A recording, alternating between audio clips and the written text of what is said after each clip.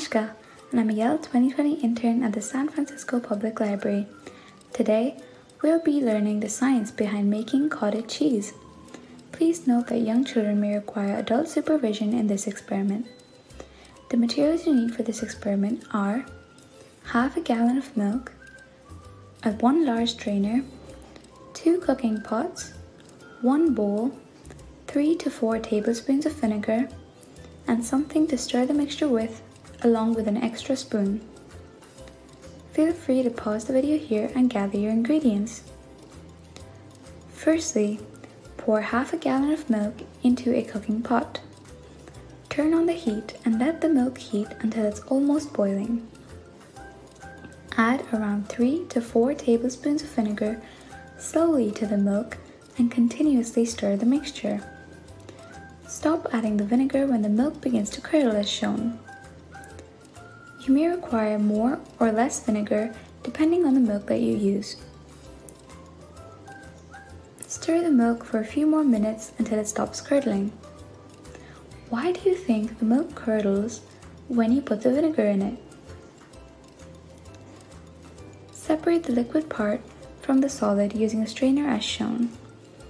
Gently press on the solid to make sure that all the liquid is drained out.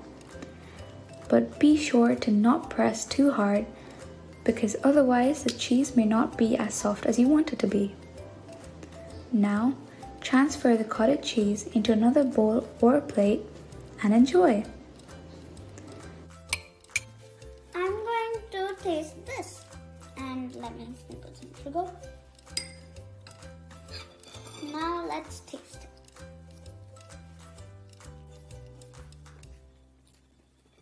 It's delicious.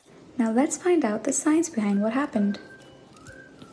Curds are thickened or solid parts that form in soured milk and are the beginning of cheese.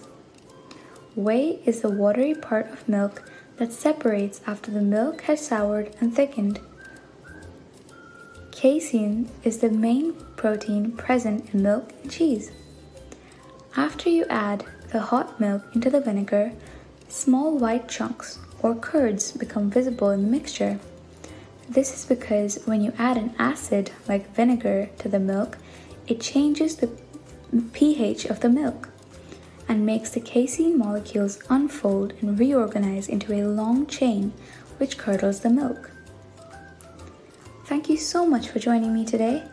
Be sure to check out the rest of the STEM Challenges Health videos by SFPL librarians and Yale interns.